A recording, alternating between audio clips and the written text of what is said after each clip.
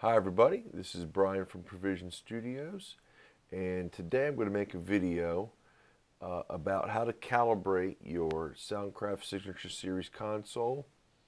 The reason why you would want to do this is if you are, let's say, doing an in-the-box mix, you've got everything going on, not on the console, but all in the computer. And in this example, we're going to calibrate through Pro Tools. So whatever DAW you're using, you would use a similar process to do this. And again, the reason why you would do this is you've got a mix. You're good with everything you've done, and now you want to either analog some through the console, or you want to maybe do track by track routing back through the console, or you would want to do the way I like using it is stem mix back through the console, where you actually take like your drums and put them on a stereo pair, then your guitars and your vocals and so on and so forth, all through stereo pairs. Alright, so a couple things we're going to need. First is we'll need our session set up with a track, an audio track that has a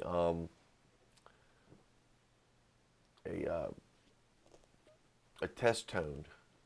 In this case, we have 1000 hertz tone that is going to be routed through analog 1 and 2. Next thing you're going to need is a metering plug-in.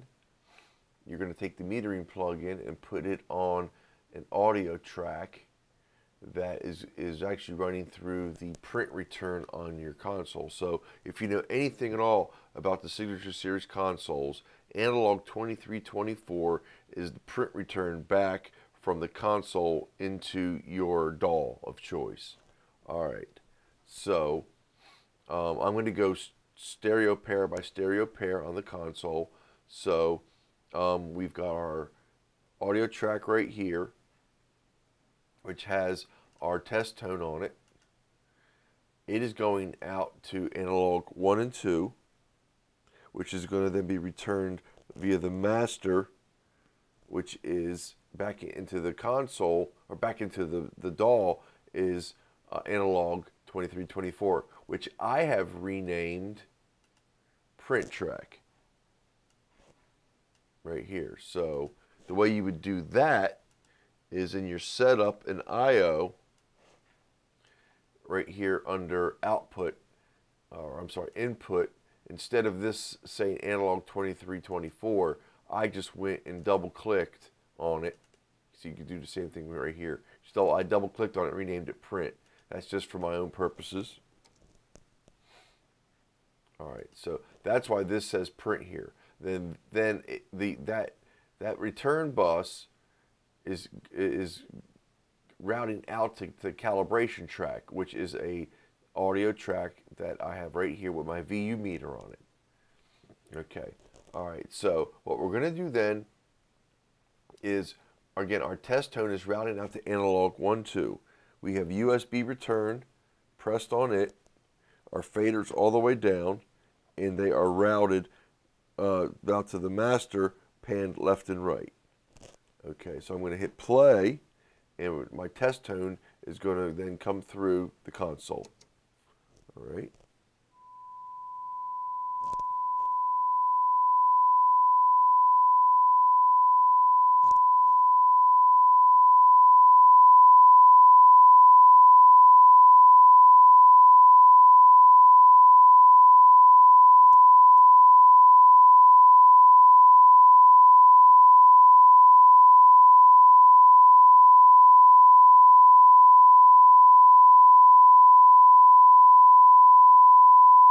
Right, there we go. So I got them to 0. All right, you can see right here on the console that these are not at 0. 0's right here. That's unity right there. So you can see, based on the way that my DAW is interpreting audio, that I've had to take these up over 5. I'm like on maybe 6 on the fader, actually, to get to 0 on my console. So then I would go to 3/4, do the same thing. Again, they are USB returns depressed and master 1/2. Hit play again.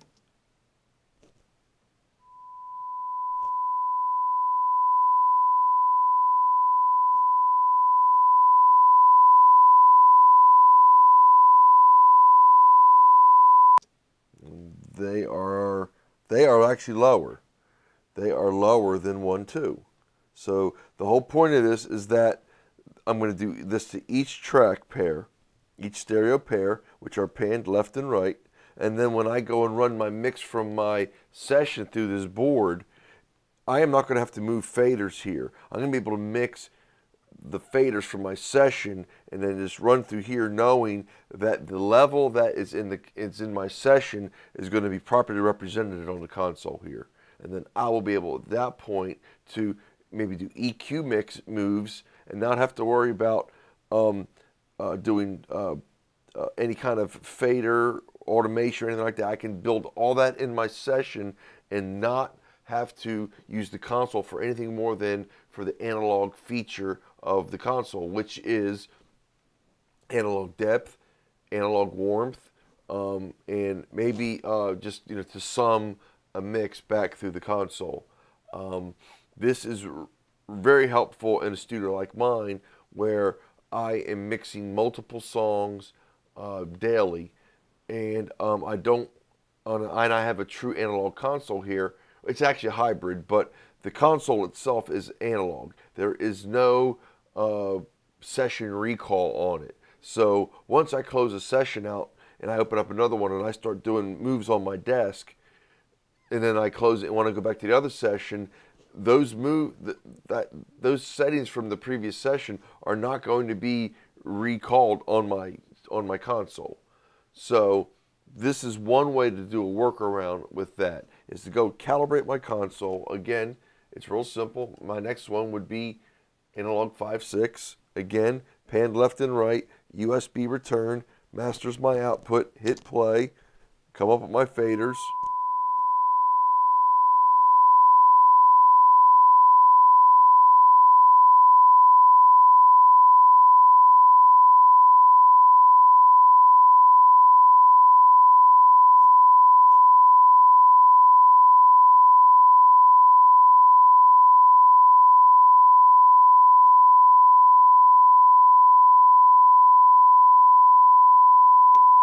Hit my 0 mark, and I'm good. And then I can move on to my next set. They are closer to 3/4 than it would be to 1/2. So I am noticing some discrepancies on the console. And then you would do this periodically, maybe weekly or monthly, depending on how critical your mixes need to be. Again, I'm going to go through all of the tracks right here and get them properly calibrated, and I'm going to open a session up and show you how that would work on the console with all my faders calibrated. So we'll do 7/8 next.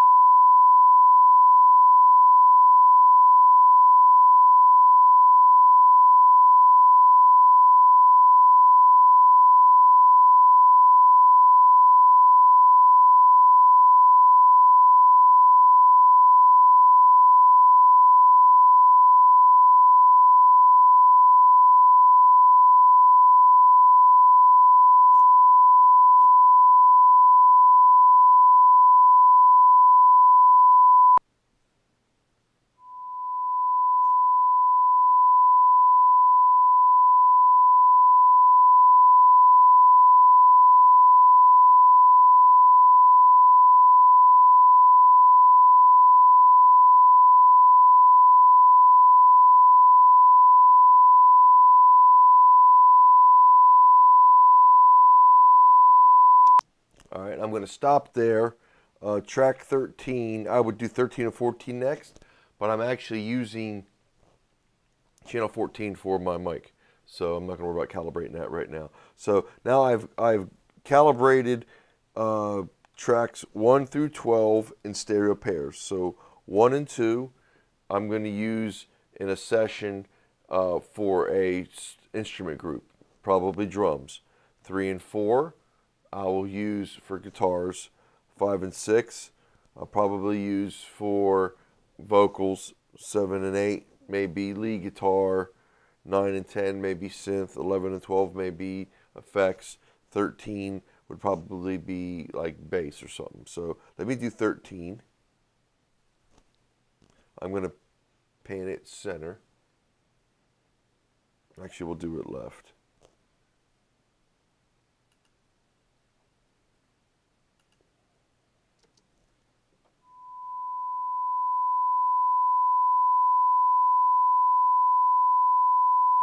All right, so there we go. So it's ready, and I'm going to go center with it.